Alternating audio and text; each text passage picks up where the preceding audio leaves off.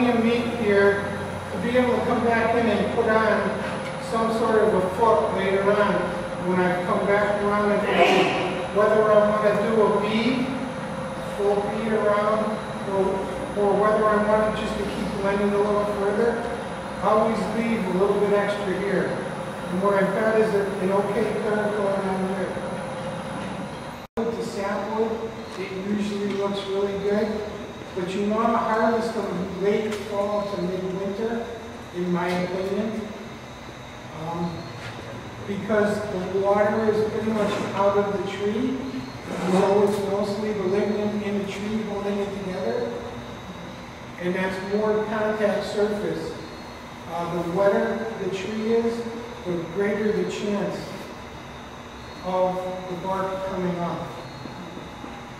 So it's more of when it's harvested rather than the type of wood.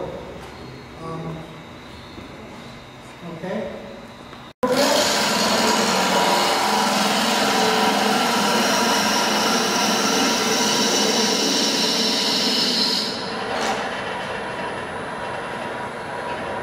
And one more time, just come in, touch, drop out, come in.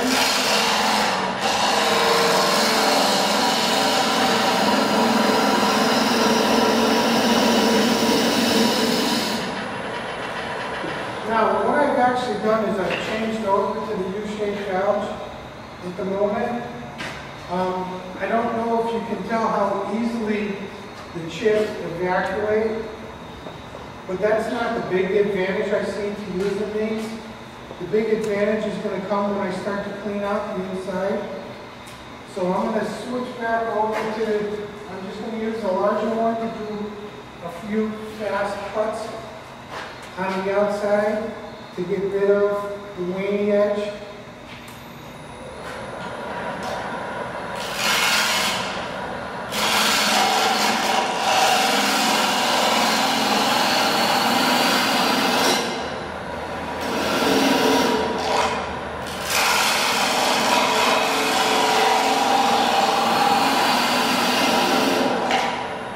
And this is where I start looking seriously at how thick this piece wants to be.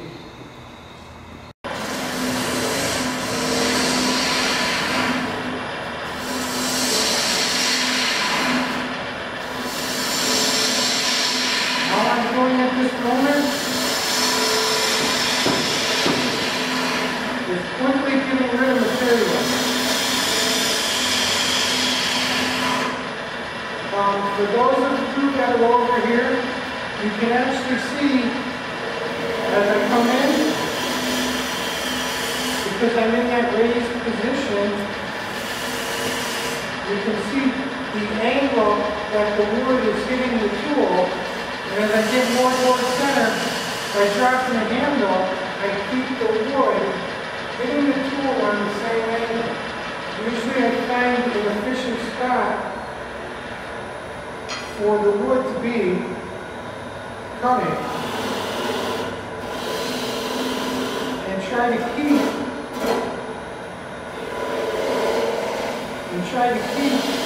the wood approaching the tool in the same angle. So this knob is telling me that right now for this tool, my tool rest is too high. So I'll drop just a little bit, come back in.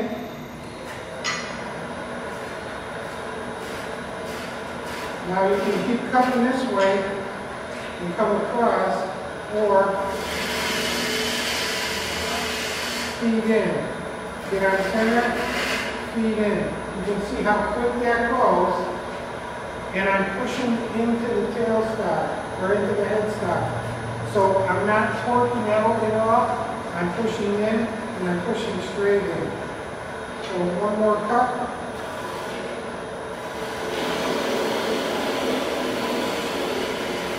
And you can see, turn again now, so I can keep the approach the same all the way through.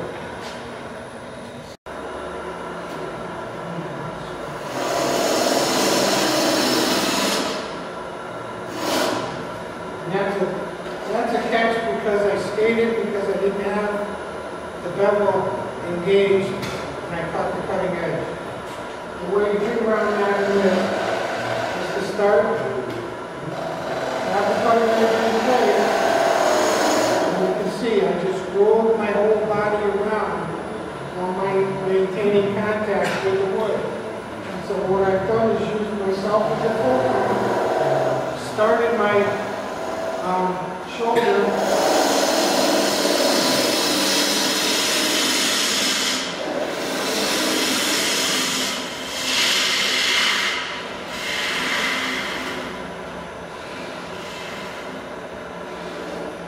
so once again, if I come in, touch, you can see it wants to jump. So come in, maintain, roll,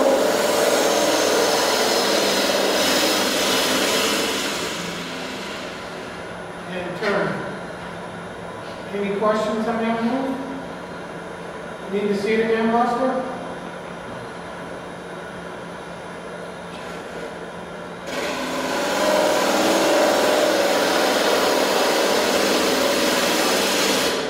What I'm trying to do is look through, pay attention to this surface here, and to the outer OG here, the convex portion of the OG.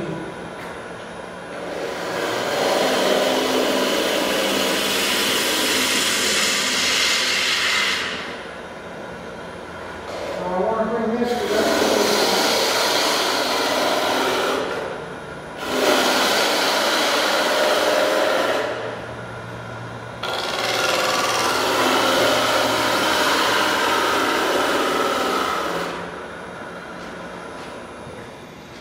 and you can see how nicely the U shape actually kicks out, especially these chips on a tight flute. They will clog and they will clog pretty good.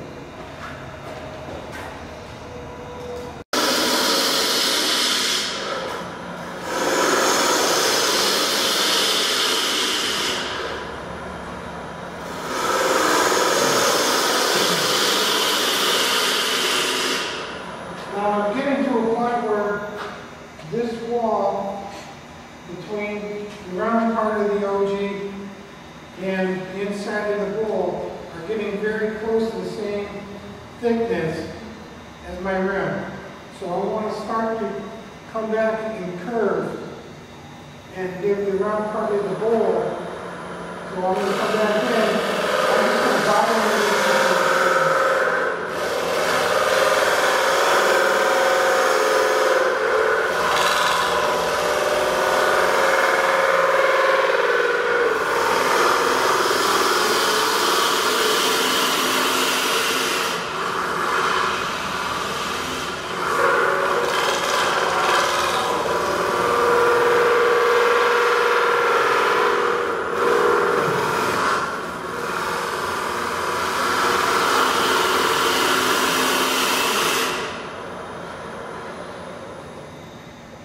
And now what I've done is I've got a curve going that should be equal to the thickness plus the OG curve on the back side. So we just come in and have a little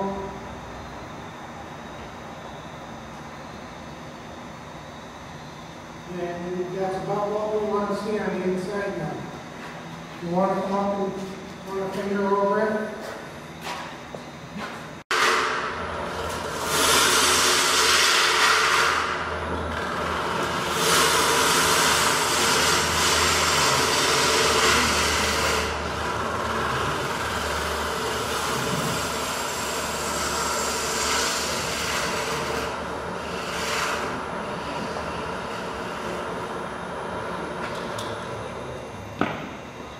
And that's just using the normal gouge.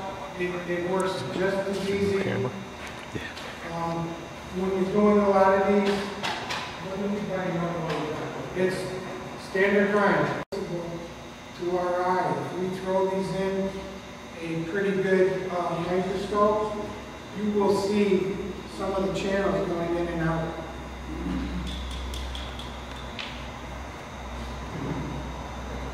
you just go over the oil process? So on the lathe, you mop it on the back first?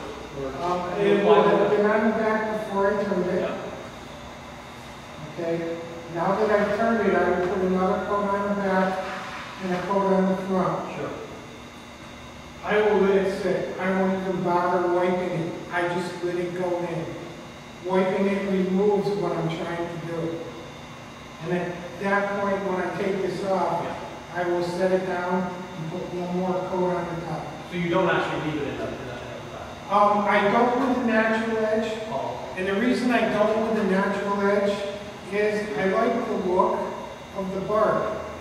I've done this, and this is why I back off doing it. When you stick it in the varnishes, and then you pull it out, you've changed this bark so it looks plastic. Okay? I mean, yeah, by rights what we are doing is putting a plastic film on it, but I don't like the looks of it on here, on the very edge. So that's the reason I don't do that. I don't dip it. Any questions, comments, feedback? What do you want to throw at me? How about hook tool or a ring tool? Ever thought of that? You can use all sorts of things on these things. And you just prefer this? I prefer to cut. A ring tool is going to cut nicely. A hook tool is going to cut nicely. I used to do this, and I had a couple of discussions with people. I have a scraper that used to belong to Kenny that's this tall. It seriously is. You've seen them, the one Kenny had? Kenny used to get on top of the lathe with the thing, and we used to watch it bump up and down. I've got that scraper. I refer to it as my detail scraper. And if you think about it, it really is, because what you do is, you're overhanging a piece of metal this far, and working this far back. All this movement doesn't give you that much movement here. But it's really wicked for hogging out too. So, yeah, you can. Especially on end grain. It's a viable way to go. You, 1 second, sir. The gentleman in the back. can you repeat your